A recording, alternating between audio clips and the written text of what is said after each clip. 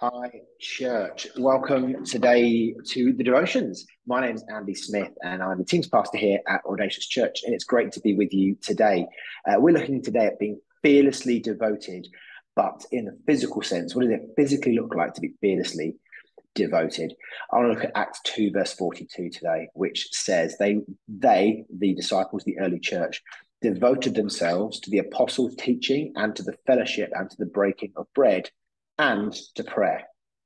The first church got these fundamental things in place: being around the teaching of the word, so being in church, spending time with like-minded people that were also trying to live for Jesus in actually a society that didn't accept and didn't wasn't for what they were for, eating together and remembering who Jesus was and what he did for them, and then last of all, spending time and speaking and listening to God in their own personal prayer and devotion.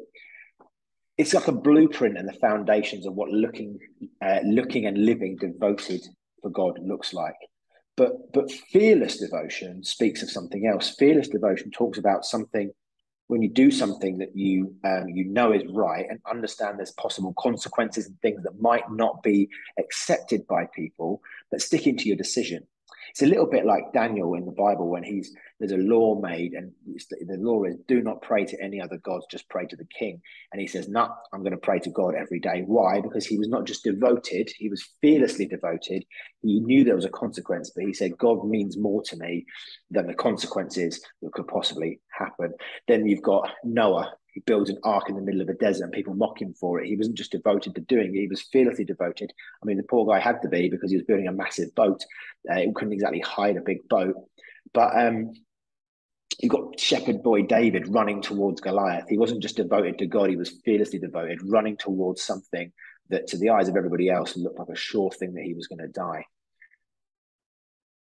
So really, for these people, I think the secret, the understanding of it was actually they had a firm foundation of devotion. They had a firm foundation of knowing who God was, what they were about. They spoke to God. They understood who God kind of was in their lives and all these other things.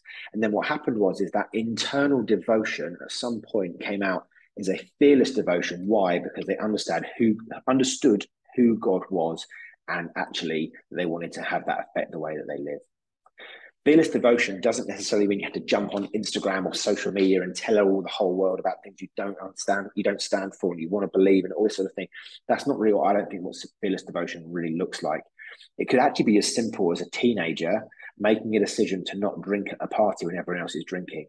And then there's the possibility of that young person becoming, getting mocked or getting laughed at because they're not doing what everybody else is doing, but they understood who they are and they understood why they've made that decision in the first place, and they're going to be fearlessly devoted in that moment to actually not go against what they already had planned to do. It could actually be starting a prayer meeting if you're a Christian in your workplace and saying, hey, at lunchtime on a Thursday, I'm going to just be in this room, I'm going to be praying for half an hour. It could be that could be your fearless devotion because you already have a prayer life, but actually there's this opportunity to sort of be fearless in your workplace. It could even be telling someone simply that you actually have a faith in Jesus Christ. That could be the first step of fearlessness that you have of talking to someone about the faith that you have.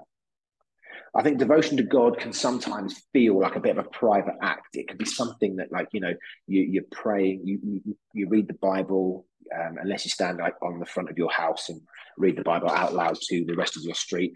But you pray, you serve, and you come to church. But there's this fearless part that we're talking about as being audacious. Is a fearlessness that not only comes really when there's challenge, when something comes against, because you either are fearful of what's going to happen, or you're going to say, hey, I'm going to be fearless and fearlessly devoted. Why? Because I know who God is. I know that he's got a plan for me. And I know what God has done. I know what God is doing. And I know that God's got plans for me that are great and awesome. And there's a future. And that let's be honest, we've got the end of the book. We know that he wins. So there's a fearlessness that can come because you've got your firm foundation, solid devotion to God.